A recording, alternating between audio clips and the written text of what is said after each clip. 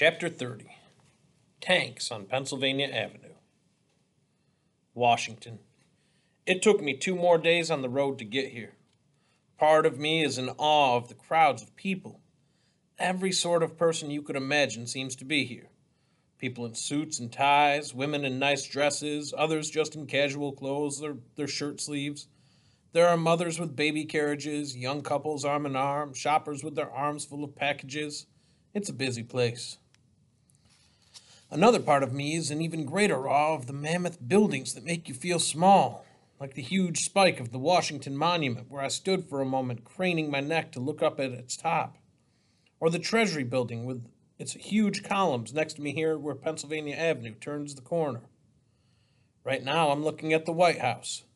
There are police cars all around it and traffic has been cut off. Patrolmen in tall black boots are everywhere. There are chains on the gates to the marble building, set back behind the broad, neatly mowed lawns. "Old Hoover's in there," a familiar voice says from behind me. "Locked himself up safe from us bonusers." I turn to look up at the dark, handsome face of Corporal S.M. Dart, the man Pop and I helped to escape the sheriff months ago at the hobo camp. I can't stop a big grin from coming to my face. What luck! It's not just that I'm glad to see that he's okay, it's also that I'll bet he knows where I can find Pop. He's a sight for sore eyes. He's in full army uniform, the Croix de Guerre, and a half a dozen other medals pinned on his chest. There's also a wet bandana around his neck, water's dripping from it onto his jacket. A canteen hangs on his belt. "Still got that medal I left you, pal?" "Yes, sir," I say, patting my shirt pocket with my left hand as I hold out my right to take his. "So," Corporal Dart says, shaking my hand, "what you doing here in this powder keg about to blow?" "Pop," I say, "I gotta find him." S.M. Dart nods. "Come looking for your father. Not staying safe at that school where he left you?" I shake my head. Corporal Dart's serious face breaks into a smile and he laughs out loud. "Pal, you never do waste a word, do you?" "Guess not," I reply, smiling back at him. "Well," the corporal says, "I left your father not an hour ago. I was out on recon and need to report back. Let's go." "What's happening?" I ask as we turn away from Hoover's fortress toward the Capitol building. "Too much to tell, pal." We push our way along Pennsylvania Avenue. Thousands of civilians fill the sidewalks here. Police are stationed in the street, keeping folks from crossing to the other side occupied by veterans and their families. Seeing all those grim-looking cops puts a knot in my stomach. "Police came an hour ago," Corporal Dart says. "Chief Glassford on his motorcycle warning everyone troops were coming. Told us bonusers to leave. But how can a man go back to his home when he don't have any home to go to?" Some of the men on the other side are holding signs. "Bonus now, my children are starving." One man's head is wrapped in a white cloth that's stained with blood. They're white, but return the salute Corporal Dart gives them. "Camp Glassford men," Corporal Dart says. "They were there this morning when the police tried to evict them. 2 got shot dead. Some left and went across the river. That's where most of us, like your pop and me, have set up our billets. Over the Anacostia River drawbridge to Camp Butler.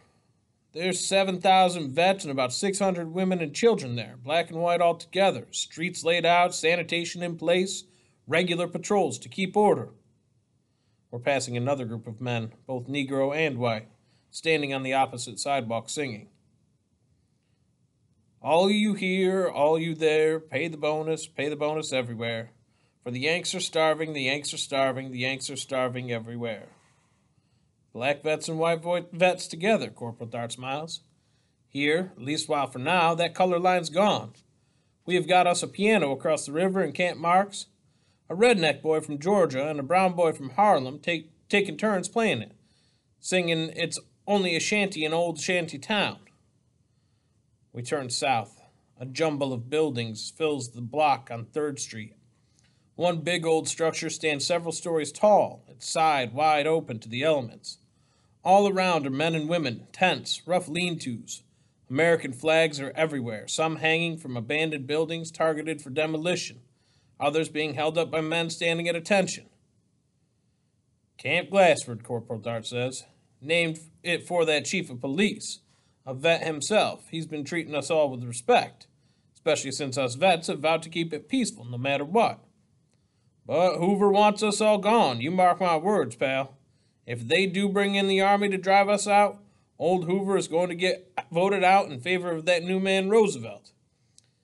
And now he's about to let his big dog off its leash, General MacArthur, who views us all as commies. I hear a muffled roar from back up the wide avenue. It's people shouting. I can't make out the words at first, then as the sound gets closer, like a flood rolling down a riverbed, I do. They're coming. Now I hear the quick clop of hooves on pavement. A troop of mounted men coming into sight, hundreds of them on horses as big and beautiful as Dakota. It's a stirring sight for sure. Some of the vets across the street start to applaud. Maybe this is a parade to honor them for their service. Behind the cavalry comes the thud of marching feet, infantrymen. Then metal treads clanking, tearing up the pavement. Half a dozen tanks rumble into view. A mounted officer raises his sword. The crowd goes still as the saber flashes in the sunlight like a kindled torch. Behind the cavalry, foot soldiers are fixing bayonets. They're pulling gas masks down over their faces, no longer looking human now, but alien-headed monsters. Lord Jesus, help us, Corporal Dart says, his voice a harsh whisper. Run! He grabs my hand, pulling me back from the avenue as a cavalry officer shouts a command. Herd the crowd north! A group of troopers ride straight at the peaceful onlookers, swinging glistening swords, hitting people with the flat of their blades. Move! Cavalrymen are shouting. Move! The people are trying to escape, but the crowd's too thick for anyone to move fast. A trooper slaps a mother with a small child in the back with the flat of his saber to push her along, knocking her to one knee. As he swings the blade back, its sharp tip slices the ear of an elderly man and blood spurts out. We've managed to get clear, south of the attacking cavalry, pressed against the side of a building. Bad as it is for the crowd, it's worse for the vets on the other side. The men with gas masks are lobbing grenades into Camp Glassford encampment. Vets are coughing, stumbling, falling back among ruined buildings. Clouds of smoke rise as MacArthur's soldiers torch tents and rough-built shelters. In front of one wooden shanty, an American flag on a pole waves, the rising heat stirring it into motion before it too blackens and bursts into flame. The acid scent of tear gas reaches us, burning my nose, making my eyes water. Corporal Dart pauses to pull up his moist kerchief. He yanks a second one from his pocket, pours water on it from his canteen, and ties it over my nose and mouth.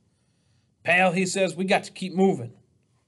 Men and women who've escaped from the encampment are running all around us, hoping to find safety across the river in Camp Marks. The drawbridge over Anacostia is down. We pound across, not stopping to look back till we reach the other side. Crowds of coughing, crying people stretch all the way back to the distant capital. Smoke is veiling the Capitol dome and spreading out over the central part of Washington, but there's no sign of cavalry, soldiers with bayonets, or tanks. They must have stopped at Camp Glassford. You all right, Essam? A voice says from behind us. It's a tall, slender man with light brown skin.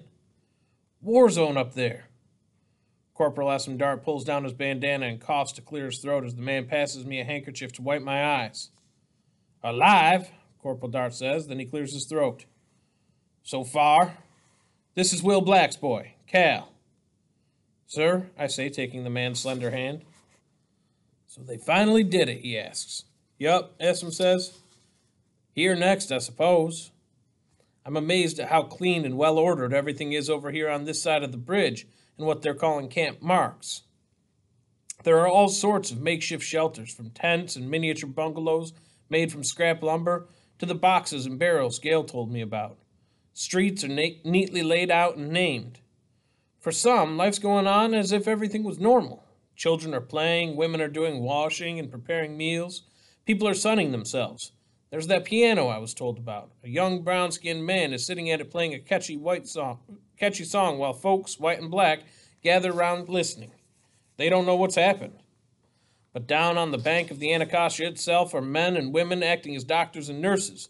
They're binding wounds and washing the faces of bonusers near blinded by tear gas. Look, Corporal Dart says, pointing ahead of us. There's your father. His back is turned and he's 50 yards away, but I recognize him right off. He's standing with a group of men, a policeman with a lieutenant's bars on his uniform, and several other D.C. police.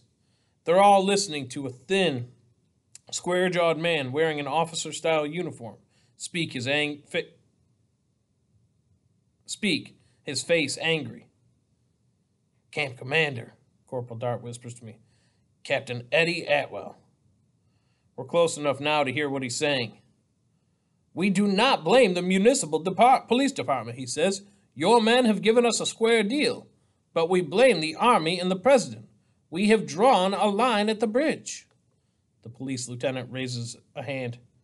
"Now, Eddie," he says, "MacArthur is not about to be turned aside.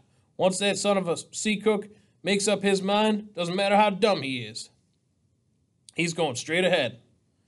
Atwell reaches out a hand to rest gently on the policeman's arm. "Ira," he says, "you are a vet like us. You know we're not Reds or criminals here. We've checked the papers of every man here at Camp Marks, and they are vets, every one. We've been asking for our due peacefully, but if they come to the camp tonight, I will meet them at the gate." "Eddie?" "No, I will kill the first man to put his foot across the line." Those words send a shiver down my back. Those troops coming are cavalrymen with swords and infantry with fixed bayonets. They have tanks. If they cross that bridge and shooting starts, this could turn into a massacre, just like what I saw in my vision. I don't think Pop has seen me yet, but I'm wrong. Without turning around, he drops his left hand from his waist to point at the ground. He's signaling me to wait. "Tell you what, Eddie," the police lieutenant says, "let's just keep talking. Walk around and see what the situation is. You know they're the army, and you've got 7,000 people here with hundreds of women and children among them." Atwell looks behind him, taking in the camp, maybe imagining the chaos that might ensue. "Okay," he says, "let's do that." Atwell, the policemen, and half a dozen of the vets gathered around him move off. Pop does not go with them. He turns to me, the expression on his face half concern and half delight. I want to tell him everything that's happened since I saw him last, how my dream sent me here, and how he has to leave before something awful happens. But all I can do is say, "Pop!" Then his arms, thinner than when I last saw him but no less strong, are wrapped around me. "Cal," he says, "Cal." I'm sitting with Pop by the fire pit in front of his camp. His billet's nothing more than a tent with a camp chair and a cot and a few rugs spread out on the dirt floor. But it feels more like home to me because Pop is there. I've been talking for the better part of an hour, even more than after our sweat back at Chilagi. Pop's just listened, not interrupting even once. I've told him everything, even about my vision, and he's listened, nodding now and then, understanding and believing me as he always does. Now that I have finally stopped squawking like a jaybird, my throat is sore. "Cal," Pop says, "that is quite a story." He touches his heart, then holds his hand out, palm up. "I am sorry for the pain you felt, but I am glad for you, too. It sounds like you found some real friends." I grab and hug him so hard it squeezes his breath out. "Cal," he says, chuckling, "leave me with one unbroken rib." I let go of him and we just sit there, smiling at each other for a spell. "What now, Pop?" "Hard to say," he says.